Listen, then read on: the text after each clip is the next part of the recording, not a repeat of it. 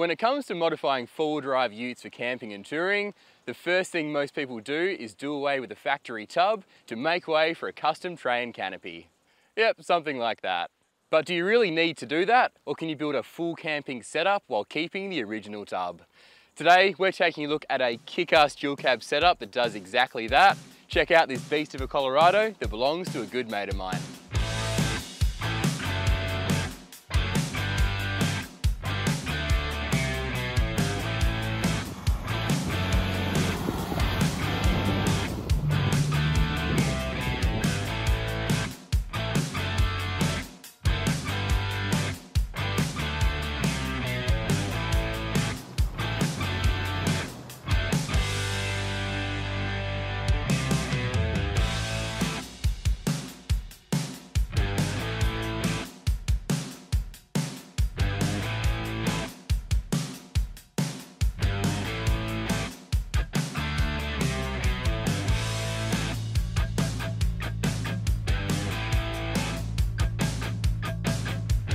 What's up guys, and welcome to a very special rig rundown. I want you to meet a very good mate of mine, James, who has turned this beast of a Colorado into the touring rig that it is today.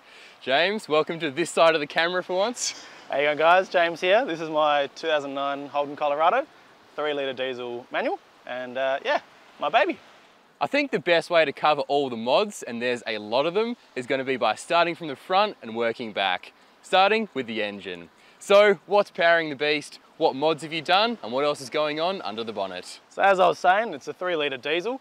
I've had the engine remapped, which produces about 440 newton meters of torque and about 150 horsepower to the rear wheels. So I've upgraded the factory exhaust to the 3-inch mantle all the way back. I've got an onboard ARB compressor that has a small braided hose that feeds the front of the bull bar, which I can pump up all my tyres with. I've even installed some hydraulic gas struts to make the engine bay more accessible. So moving forward, run us through what you've got up the front here. So I've got the ARB steel bull bar here, and it's been pretty indestructible so far. Also, I have these Nava HRD spotties on the front. Not so good for spread, but great for long distance. To make up for the lack of spread, I've converted the standard headlights to LEDs. Oh nice, you actually converted the factory headlights to LED. Yep. What brand kit did you use? I used the Steady one, and they are fantastic. So I've been trying to ignore the elephant in the room, but you got to tell me, what is this?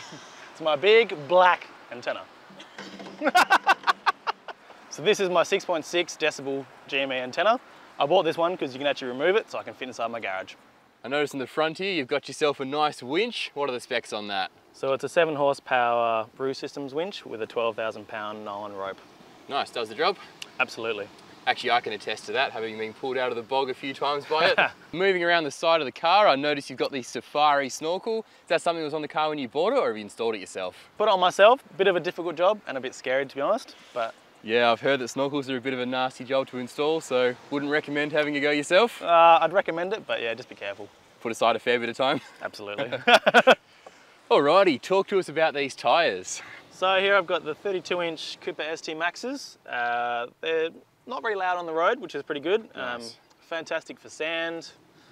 Probably wouldn't use them too much for mud, but for sand they're fantastic. Yeah, I can definitely attest to them being very capable on the sand, having followed James through some very boggy situations. He just bounces through with ease. And you got them on 16-inch rims? Yep. So, up top here is something I know I'm very jealous of, and after seeing it today, I'm pretty sure Bianca's quite jealous as well. Tell us about your new rooftop tent. So it's the Drifter Stockton 1.2, the pop-up tent.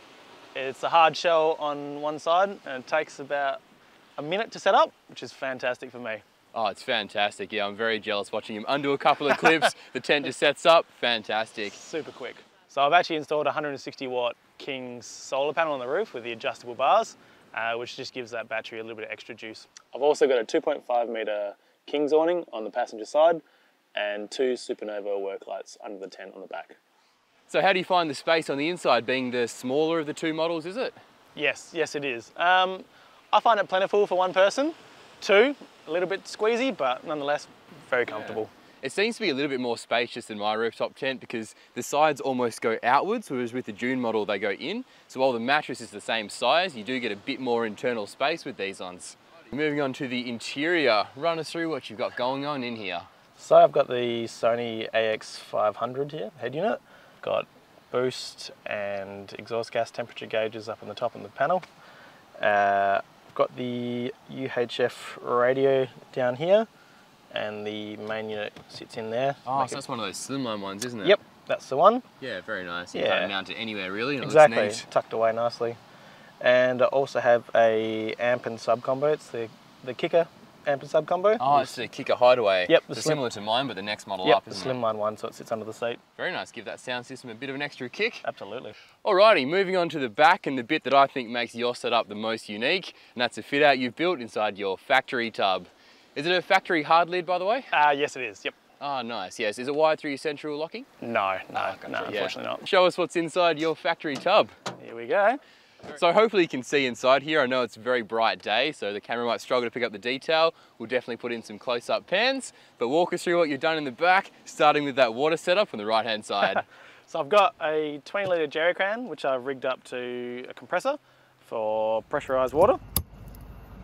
All you do is turn this on, pump your compressor up.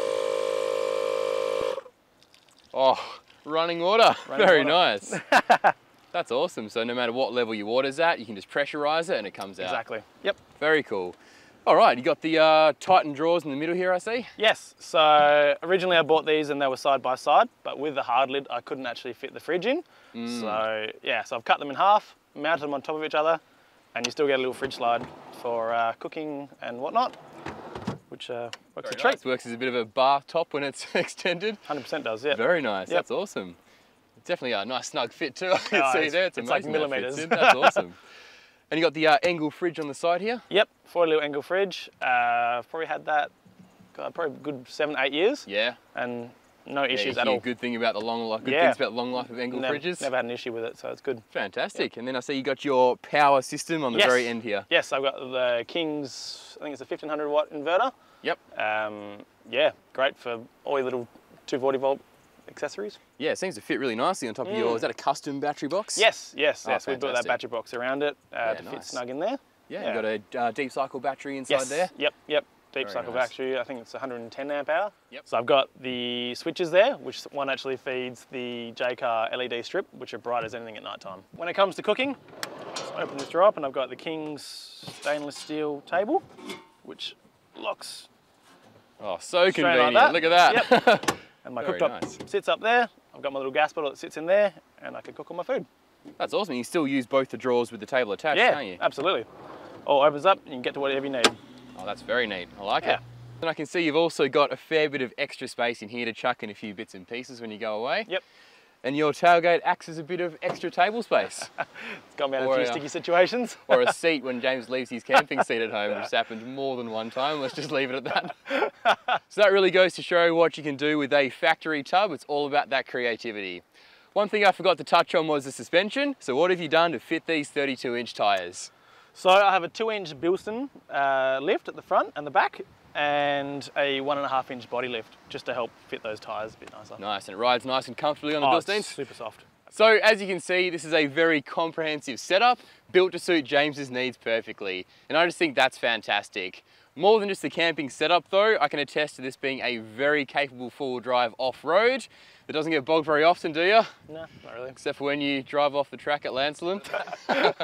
Well, thanks so much for letting us take a look through your rig, James. No worries, anytime. Yeah, very capable and well set up machine. Do you have any plans for the future, or is it pretty much set up the way you want? Pretty much set up how I want, but if I change anything in the future, I'll let you guys know. Fantastic, yeah, it certainly looks like you camp out of it with ease. Anyway, hopefully that's given you guys some ideas for your setups if you're not wanting to go for a tray and canopy and you're wanting to instead stick with your factory tub. Thanks so much for watching, thanks again for showing us your car, and we'll catch you guys in the next one. No worries, mate.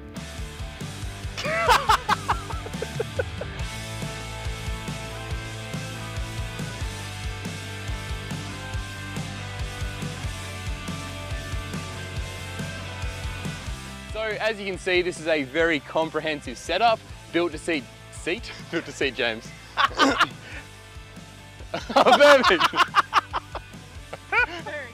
You should put that there as well at the end. Yeah, built to suit James perfectly. Oh, well, that could be perfect post-credit scene. All right.